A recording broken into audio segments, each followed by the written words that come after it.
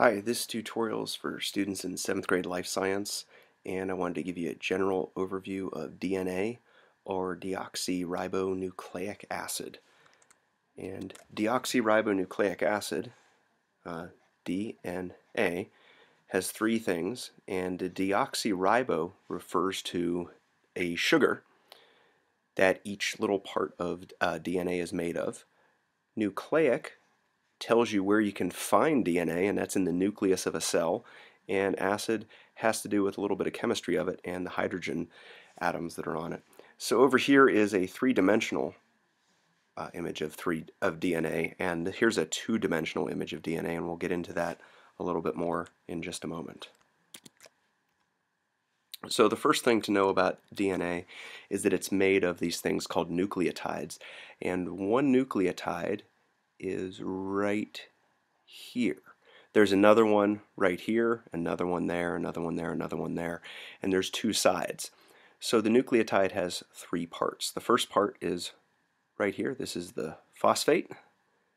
This is the sugar, or the deoxyribose, and then this part right here is the nitrogen base, and there's four nitrogen bases. There's thymine, adenine, guanine, and cytosine, or sometimes you'll hear them as A, C, G, and T.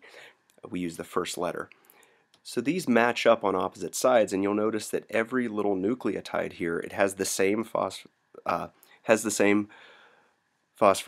same deoxyribose, but what's different is the nitrogen base, and the nitrogen bases have an order that they pair up.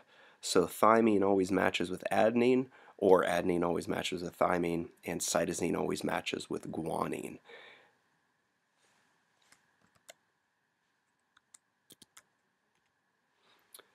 To understand this a little better, you have to also understand how this fits into the big picture. So what we have here is a chromosome, and chromosome is really nothing more than a way to package DNA. All these little squiggles, that is DNA. And chromosomes appear during a certain time in the cell. They're not always visible, but the DNA is always there. The term gene and allele apply to chromosomes, but they also apply to DNA. So when we talk about a gene, we're usually talking about the location on a chromosome, and in that location is the DNA that would have the directions for making a protein. When we use the word allele, we're talking about which version of that gene there is. And if we'll talk about simple Mendelian traits. If there's one gene that controls a trait, there's going to be the gene on one side of the chromosome and one on the other. And one might be dominant, one might be recessive, and we're talking about the dominant or recessive version. We use the word allele.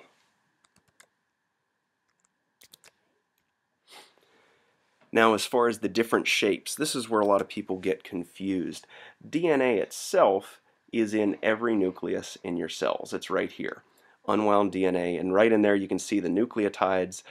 Inside there's the nitrogen bases. Adenine is matching up with thymine, cytosine is matching up with guanine, and so on.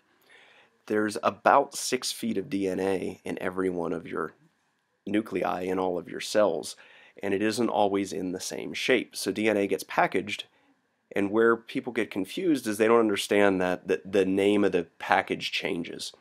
So DNA itself gets wrapped around these little proteins, and what these are called these are basically called histones, and it wraps up the DNA, and then they can get wrapped around larger proteins, and this little shape is called a nucleosome once they get wrapped up, and eventually it turns into something called chromatin. And the chromatin right here you can see is just wound up DNA. It's wound up around these little proteins. And that's generally how it's hanging out. When your cell's just growing, when it's going through the cell cycle and it's in interphase and growing, it's hanging out like this. However, when it turns into a chromosome, that gets wound up even more. So it ends up getting wound up around bigger proteins and wound up bigger and bigger and bigger, until eventually you have chromosomes like this, and this is how they would appear during metaphase, which is part of mitosis and part of the overall cell cycle.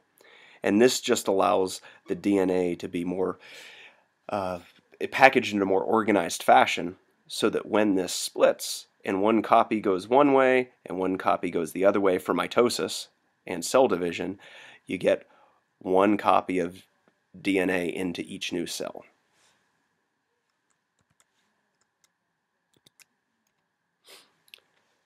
Now, just to follow up on that, there's all these different terms for how it gets packaged, but to give you a quick rundown of what the DNA actually does when it's back in the cell, and this is when it's just going under interphase, it's growing, and the cell's making proteins for itself.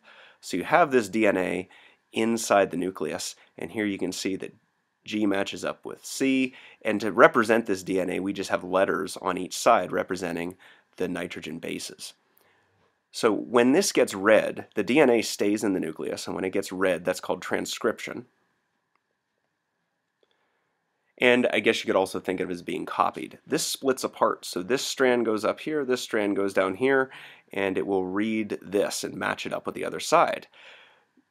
It makes a one-sided copy, which is called RNA. And if you look at the RNA, it's very similar. It read this side and made a copy on the other side, everything that matched up to it. And the one difference is right here, there's a letter U, where there would have been a T, but otherwise there's a G, a C, an A, there's a U again, and that's because in RNA there is no thymine. There's another nitrogen base called uracil which replaces it. So this will be exactly the same as the top, except every T is replaced by a U. And a net piece of RNA, that's called mRNA, or messenger RNA. It ends up leaving the nucleus and going out to the ribosome, where the ribosome can read it or translate it and build it into a protein. So every 3 nitrogen bases have the code for one amino acid. And the ribosome puts those amino acids together and eventually builds a protein. So hopefully that helps you understand a little bit more about DNA and the different packages it can come in. Remember, where it's found is right in the nucleus of a cell, and ultimately it has the instructions for your cell to make proteins.